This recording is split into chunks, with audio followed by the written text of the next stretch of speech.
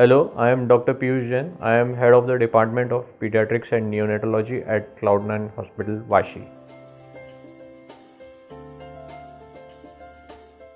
So once the meconium goes to the lungs, it can damage the newborn baby's lungs, and they goes into a condition called as Meconium Aspiration Syndrome, which is manifested as a fast breathing, that they will be breathing very hard, and lot of respiratory distress. Distress means we'll see the retraction in the chest.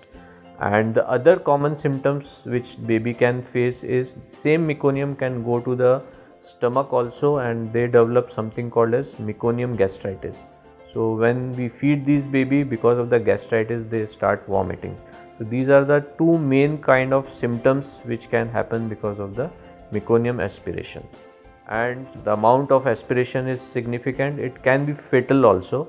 We have to be very cautious. We should keep monitoring these babies, always admit in NICU, and requires proper investigation in the form of chest x-rays and certain blood tests, and if required ventilation therapy also, because the severe variety of meconium aspiration can be fatal also.